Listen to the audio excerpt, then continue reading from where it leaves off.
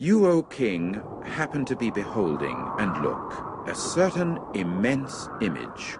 That image, which was large, and the brightness of which was extraordinary, was standing in front of you, and its appearance was dreadful. As regards that image, its head was of good gold, its breasts and its arms were of silver, its belly and its thighs were of copper, its legs were of iron, its feet were partly of iron and partly of molded clay.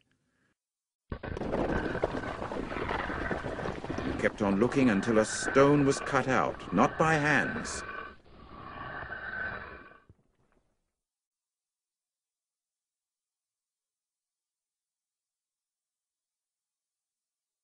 And it struck the image on its feet of iron and of molded clay, and crushed them, were altogether crushed, and became like the chaff from the summer threshing floor. And the wind carried them away, so that no trace at all was found of them. And as for the stone that struck the image,